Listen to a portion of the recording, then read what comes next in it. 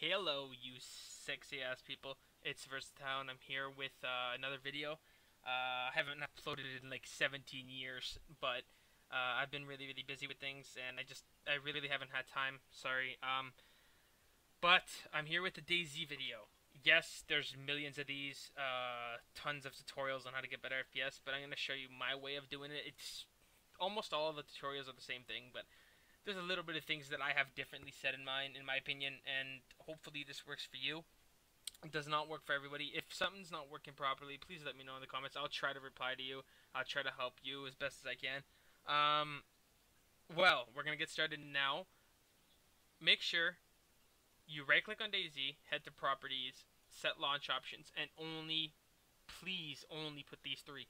Do not listen to any other video. Do not put CPU count, X threads, max vmem, max mem. Don't put any of that nonsense. If someone said tells you to do that, smack the shit out of them. You don't need to do that. But these three and that's it. The game does the rest by itself. If you put that, it could actually bottleneck in a way. Like, you could actually get lower FPS, so don't do that. You can also put dash win XP, which it does help. You get a 10% more FPS boost. But the thing is, if you go to change one of your settings in game, the game crashes and you get an error. So don't do that. If you have a good enough PC, you don't need that extra 10%. It could help, but it's personal preference. I don't put it.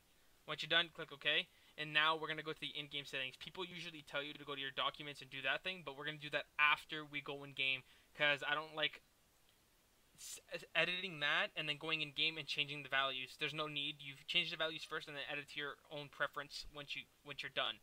I'll see you guys in game. Alright, well, hello you sexy people. Now that I'm at the main menu of DayZ, I want you guys to go to configure, video, user interface, head to resolution. You'll have resolution, size, or aspect ratio. Your resolution, you want to set that to your native resolution. Mine is 1080p, 1920 by 1080p. Yours can be 720, whatever it is, just set it to that. Your size, your interface size, just set it to small, normal. That's personal preference. It depends on how big you want it or how small you want it. Your aspect ratio, change it to your monitor's aspect ratio. My monitor is 16 by 9 wide. Once that's set, it close. Head to textures. Your video memory, I want you to keep that at auto. Don't put high, don't put whatever. Just keep it at auto. Don't change that. Texture detail and texture filtering, I want you guys to keep that at very high or high. It barely affects your FPS at all, maybe nothing at all. Just set it to that, high or very high. It's your personal preference. Hit close. Oh, by the way, disable VSync, if I didn't let you guys know that. Disable VSync. And make sure your rendering resolution is at 100%, okay? Don't put it lower. When people tell you to do that, don't put it lower. Just keep it at 100. Quality, set your objects to very low. Don't put it any higher. Do not put it any higher. Just keep it at low. You'll still be able to play the game fine and see people at certain distances, but it's fine. Terrain quality. This is controlled by the server itself. It's server side, so it doesn't matter what you set it to. That's why when you're at the main menu and you have it set to very low, you see no grass whatsoever. But when you're in game, it's different. You see all the grass. So just keep it a very low. It doesn't matter. It's not going to affect at all because it's server side. Clouds, disable it. Who needs clouds? Am I right? Who needs it? Shadows, set to very low. Unless you're a freak about having shaped shadows, like perfectly shaped around certain objects, keep it to very low. Blocked shadows are just as good. Once you're done, head to rendering. Now this is where it gets confusing with me. I'm an anti-aliasing freak. I do not like jagged edges on my screen at all. People tell you that you get better FPS when you disable it, which you're supposed to, right? Because this uses, like, it's pretty intensive in game. So if you disable it, you'll have a bunch of jagged edges. Yes, you do get higher FPS, but this is an example. If I have these two things off, output to coverage goes on once you have anti-aliasing on. If this is off, this is automatically off. But when they're both on, they make the game look beautiful. When they're both off, the game looks ugly. When you're in a city with anti-aliasing off, whenever I run into a city with it off, I have massive FPS drops, because I think it's because the game there's too many like screen tears and jagged edges while you're turning fast, you know, because you're always like turning quick because you're checking your corners and stuff. My FPS drops like crazy in the city, so I tend to keep that on. Plus, the game looks beautiful when it's on, right? And AToC, it's right here, upward coverage. It makes the trees look all like filled and nice and clean. Makes the game look nicer. Makes your FPS seem smoother when you're in the city, in my opinion. So why not keep that on? Set it to low, all trees plus grass. This is where it's personal preference. If you like more of a, not blurry, but yeah, blurry and nice smooth edges, like that just blend in with the environment, I suggest you put it on SMAA low or normal. If you like the sharpness, where it's nice and clean and nice and like everything's standing out because it's so sharp, which is what I like, I keep it at FXAA low or normal. Just keep it at low. It's just as good as normal. HDR quality, you can set it to very low. You'll get like a 1 or 2, maybe 3 FPS difference, but I just keep it at low. It doesn't really bother me. Ambient occlusion only works when post-processing is set to low. But if you keep post-processing on, it'll kill your FPS and it gets super blurry. So disable that and disable this. Bloom, down. Rotation, blur, down. That's it. Oh, and just in case you didn't know this, if you still feel a little leggy, go to controls. Smell smoothing, put that down to 0. Some people don't know it, you might find it stupid, but some people don't know about that. Close that, and then gameplay, if you didn't know, head bob down if you like playing first-person servers. That's it. Done. Close. Alrighty. Since I made it back to my desktop, what I want you guys to do next is hit Start, go to Documents, go to DayZ, and you'll have 3 things here, and a folder called Saved. Head towards your DayZ, right-click on it, open with Notepad or Edit. I don't know if Edit will bring you right to Notepad, but once you get here, you'll have 2 things to change. GPU max frames ahead and detected frames ahead. These will probably set to 1000 and this will be set to 3, or if it's different, it doesn't matter. Switch them to 1 and 1, alright? Once that's set, you could also put this, to 0. Shut that off. And your AToC, if you did put anti-aliasing on and your outward coverage, all trees plus grass, like I told you to, this should be set to 15. Just set it to 7. Once you're done that, file, save. Why I didn't save it is because I have it set to read only. You guys should do this also, that whenever you change the setting in DayZ, it won't change in the CFG, so that when you reopen the game, it'll be set to what you have in the CFG, so it won't ever change.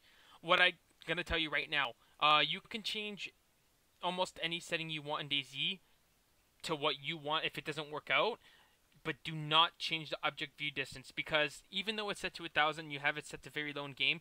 If you set it to very low again in game, it's actually further than 1000. At least I've noticed it. I see more stuff, which is going to cause FPS use also, because you're going to see more like detail on your screen.